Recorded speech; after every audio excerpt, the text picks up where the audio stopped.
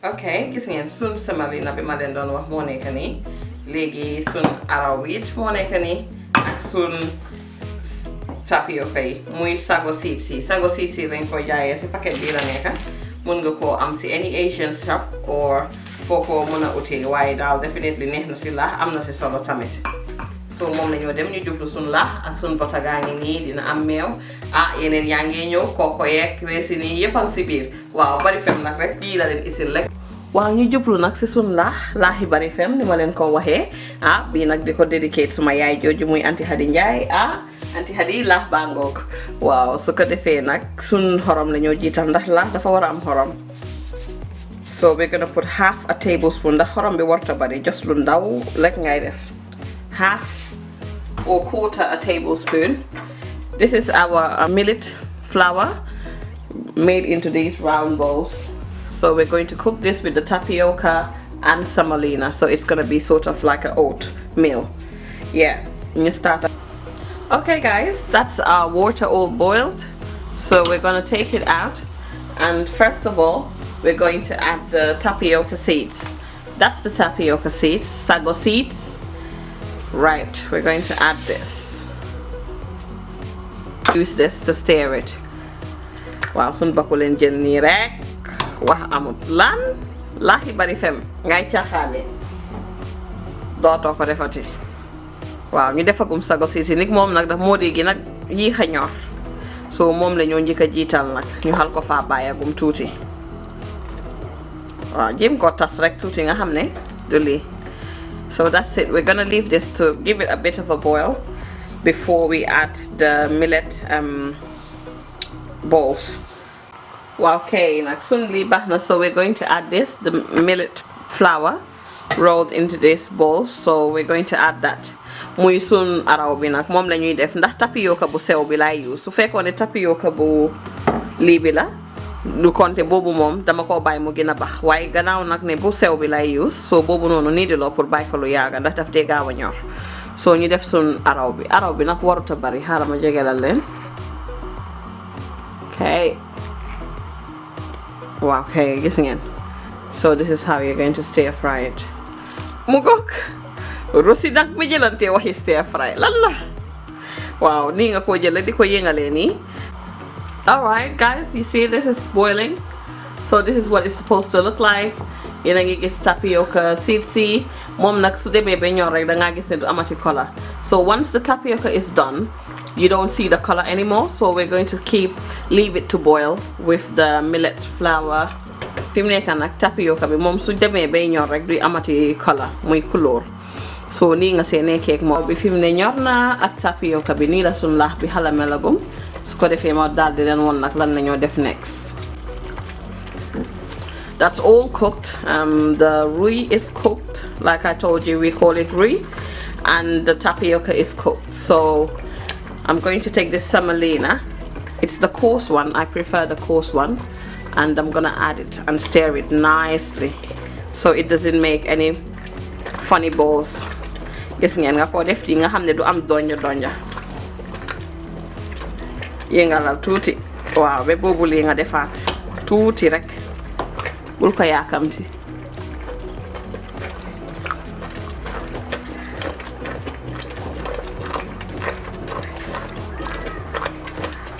Si diga bi rek sooy stir rek just keep stirring. It's all gonna mix nicely. Add more. This is gonna thicken it because the oat we're cooking should be very thick. Muy laax bi xam nga waruta yolom so semolina bi nag moo ko tigal ko defee na nga nekk si nii rek bum def donja.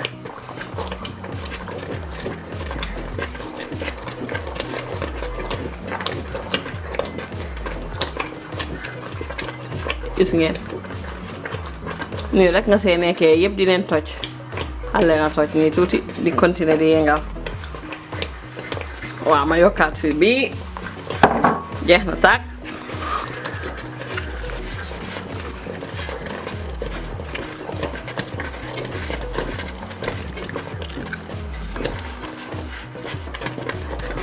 We're going to add our vanilla sugar.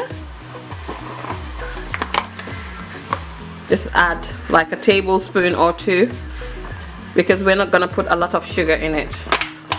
Sukur bi du bari, dañuy def sun sukur vanilla, muy sugar, vanilla sugar. Ñu jël ni sun desiccated coconut, muy sun coco bun graté nga def. I'm not cooking a lot, so just put a little bit, not too much. It depends on you, what you want. Ni nga ko bëggee daal nga ko defee waaye bu coco bi bari ba ëppa na em noonu rek mun koo jox cafka boppam moom it. Okay. Lan bu ma fàttee suma butter. So we're going to add 2 tablespoons of butter. It's up to you. You can add more or less if you want. The butter gives it a nice consistency. Wow. Voila, look at the butter melting. Gis ngeen nu laax bi butter bi di melté. Mashallah. Oh la la.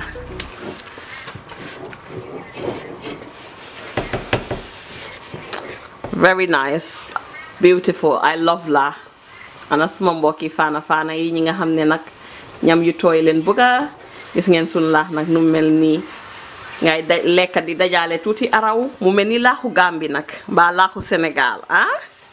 Mashallah. I'm going to add a bit of evaporated milk.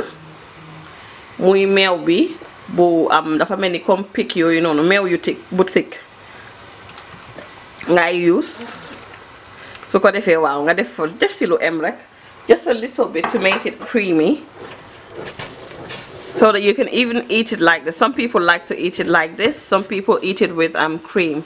I'll show you how to make the cream. Waaw kay nag gis ngeen.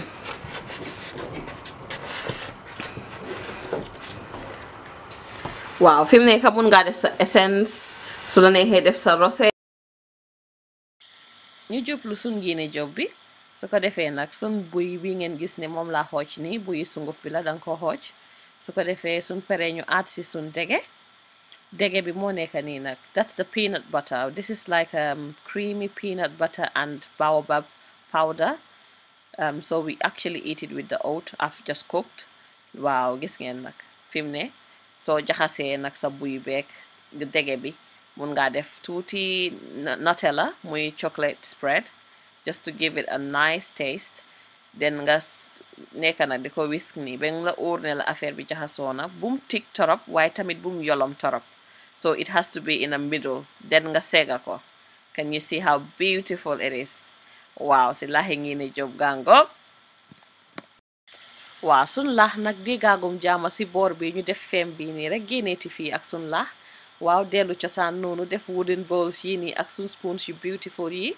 Waaw kay lii la leen Barrifemme isi woon. Thanks for watching.